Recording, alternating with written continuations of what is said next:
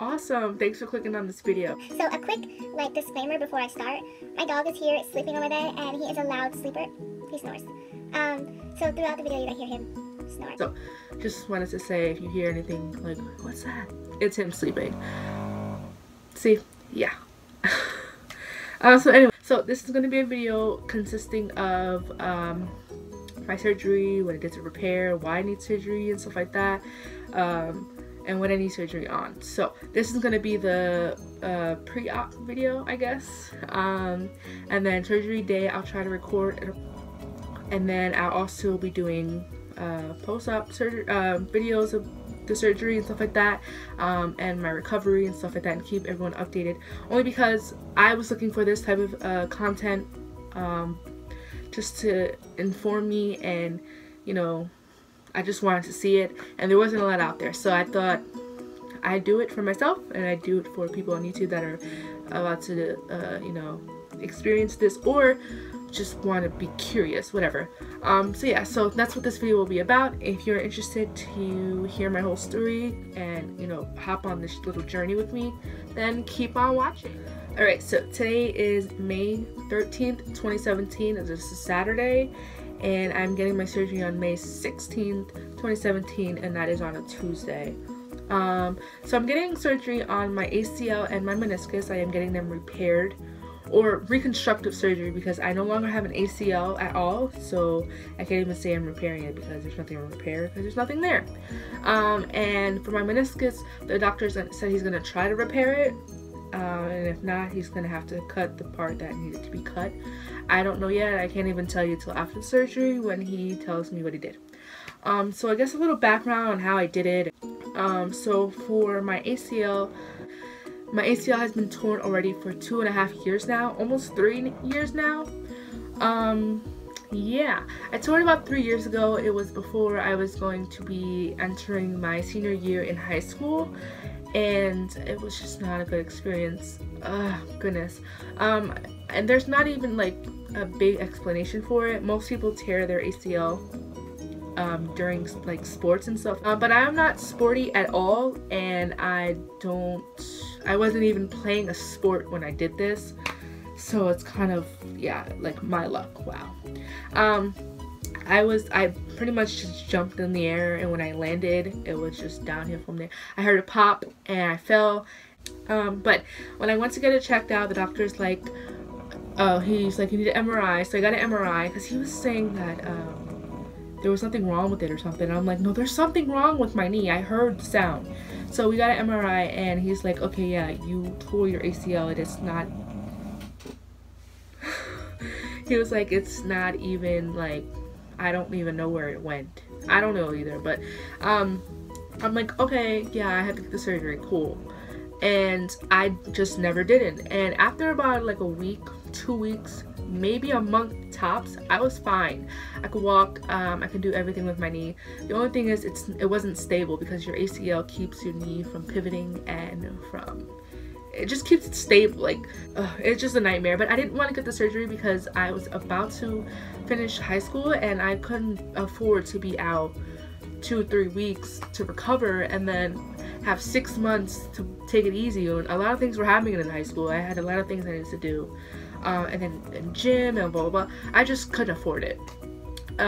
So then I'm like, okay, I'll get it soon. And then college rolled around, and I'm like, well, I don't have time because I have my classes, and you know, college is important, so I just never got the surgery. Now, with not having an ACL, again, like I said, my knee is very fragile, so at work, or if I'm just walking, or if I'm just standing at the checkout line at any store, Here and there, he is having a good sleep. Anyways, here and there, my knee will give out because I don't have, you know, that stable piece to keep my knee together. Like, and it's the worst pain ever. Like, I wouldn't even like wish it on my enemy. Like, oh, no, I would. But yeah. So again, fast forward to 3 years, March 2017. I had a low bed. I now have a new higher bed. You probably don't even tell the difference, but my bed, if I were to record previously, would not even be seen in the shot because it was so low. Yeah, I did the wrong step when I stepped on the bed, and pop, I fell, and I'm like, this again. But I didn't think anything of it because, like I said, my knee would pop here and there. So I'm like, oh, okay, whatever. So I'm like, let me give this about like a half hour, an hour. It only takes a couple minutes, but this is really painful. So I'm like, let me give it a little more time. Ice it, elevate it. Let me sleep. Let me take some medicine, like some Advil or something, and I'll be good. So it's now the next day, and I am still in pain, and I'm like, why am I still in pain? This is not normal. So I was a little worried, honestly. I'm like, oh my god, what if I broke something? Because I couldn't move my knee at all. I couldn't even use the bathroom without crying. That's how bad it was. So I'm like, oh, what if I broke something, or what if like I fracture something? I was so nervous. I'm like, I can't do this right now.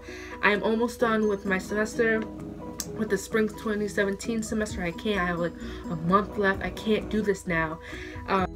So I'm like, I need to go to the hospital just to see what's wrong, so I know my time and what I need to do so I can finish school. Just like, oh, well, we don't know. We're not going to give you any tests, but just go see your orthopedics and put some ice on it. And I'm like, I could have told myself that. I could have self-diagnosed myself if that's what you were going to tell me. Thank you for taking $70 to tell me what I already knew. Like, I already knew all this. I just wanted to see what was wrong with it. Did I break something? Take an x-ray, take a MRI, whatever you had to do. I don't care. Just take something to figure out what's wrong. The lady didn't even touch my knee. She's just like, let me see it. She's like, oh wow, it looks bruised. And I'm like, oh wow, does it? But whatever. So I made an appointment with my orthopedics, and they took forever to give me an appointment. And I'm like, listen, I am in school. I can't walk right now. And luckily I was on, what break were we on? We were on spring break. So I'm like, luckily I have like another few days to get this situated, and hopefully my knee will cooperate with me. And I'm like, listen, I can't wait a whole another week because I have to walk, and my campus is not one building. It's building and building and building and building. So I have to do a lot of walking, and I can't afford to not go to school. They're like, okay, we'll call you back if the doctor can see you earlier. So instead of it being a week out, which would be after spring break, they would see me the Tuesday or whatever, I don't remember what day it was. They would see me a few days before spring break started again.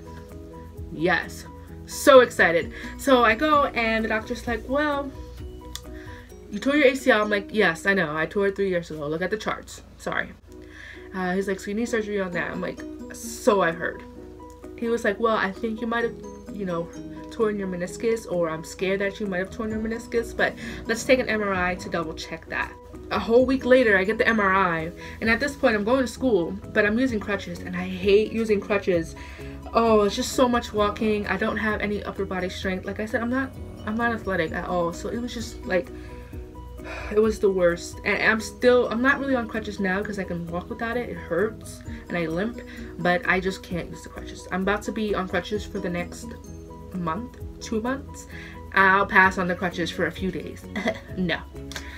So I'm like, yay. So I get the MRI, and takes another few days to get into the office. Why does it take so long? So the doctor called me, and I'm like, so what is it? And he was like, oh, so yeah, you tore your meniscus. It is a bucket handle medial meniscus tear. I think I said that right. So he's like, we can either save the part that's torn of the meniscus, or I might have to cut it. I don't know yet. He said he won't know until he goes in for surgery. So I can't even tell you guys what the outcome was with that until surgery day. I was going to school 7 days a week, or no, 5 days a week. And I was also going to work for 3 days a week. It was hard, but I did it. I had to, because I was going to be out for a whole 2 months pretty much at work. So I'm like, let me just get some work out, get some money. But then after like 2 weeks, I'm like, I can't do this. I can't do this at all. Some tips that the doctor told me for my surgery, and what we're going to be doing. I don't really know what we're doing because I'm not a doctor, but just what I've seen and what I've heard him say. I don't know. I've been watching YouTube videos. So he said he's going to he said it was my decision. I could use a cadaver. I could use my patellar tendon, or I can use my hamstring. He said he doesn't recommend the cadaver only because I'm still young, so we can use my hamstring. It'll heal faster and things like that. And he doesn't recommend, I think he said he didn't recommend the patellar tendon because it hurts more and it's harder to heal. I don't know. I'm like, listen, just go with the hamstring. That sounded like the perfect thing. And when I watched the videos, it looked like it was not as bad because the cuts that you made. I just go with the hamstring.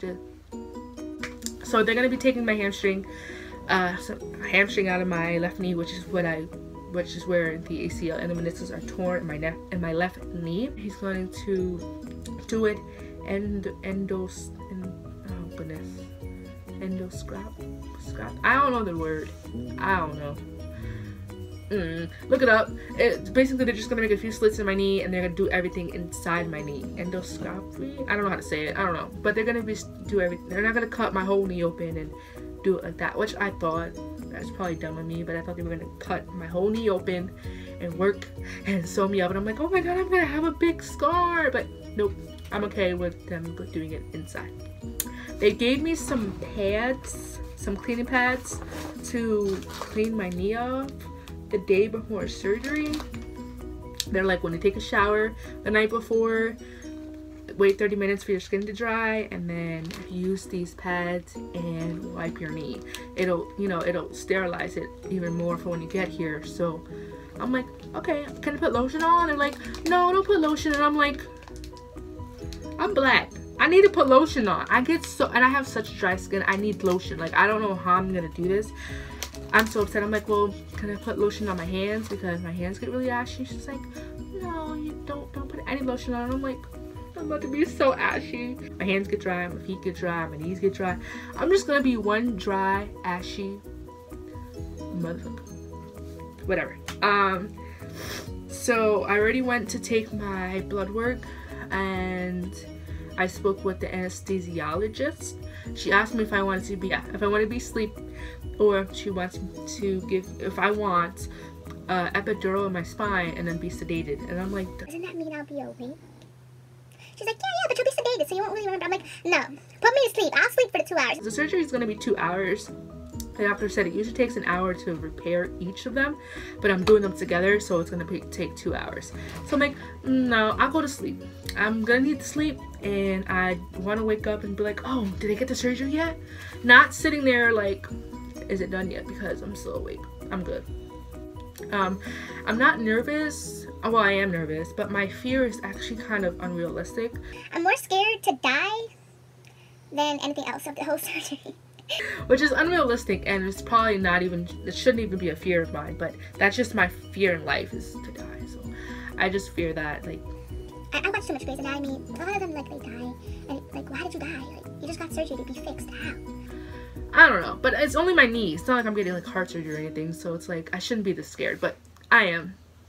Bite me, I don't know. I'm also really scared of the IV, because when I got my wisdom teeth out, they could not put the IV in for nothing, and it hurt so bad. But it's like they already drugged me. They already gave me all these drugs so that I was loopy, but I still felt it and it still hurt, and I was like, oh my god. So it's like I don't think they're gonna drug me when they give me the IV. So it's like I'm gonna be in a lot of pain because I hate needles. They say don't wear metal, but that's obviously apparent.